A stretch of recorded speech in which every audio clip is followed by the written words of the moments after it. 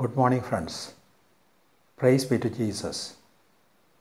Today, Thursday, the second week of Resurrection.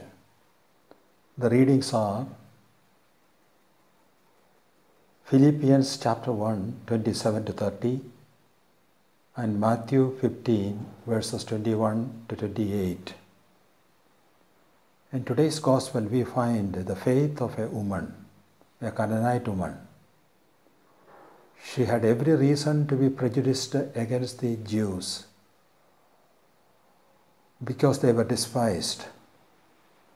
In spite of that, she came to Jesus with great trust and hope and cried out from behind, "Jesus, Son of David, have mercy on me." But he did not pay any attention. His disciples came to him and reminded him to do something about this woman. And she came forward and knelt before Jesus and prayed for the healing of her daughter.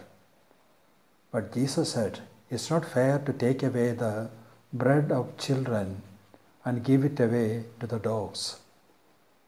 She was not offended. She argued, "Lord, it is from the crumbs that fall from the table of the master that the dogs also eat." Jesus was convinced of her faith, and he praised her and granted her her request. The Canonite woman had a very positive attitude. She had firm trust and faith in the Lord, so her prayer was granted.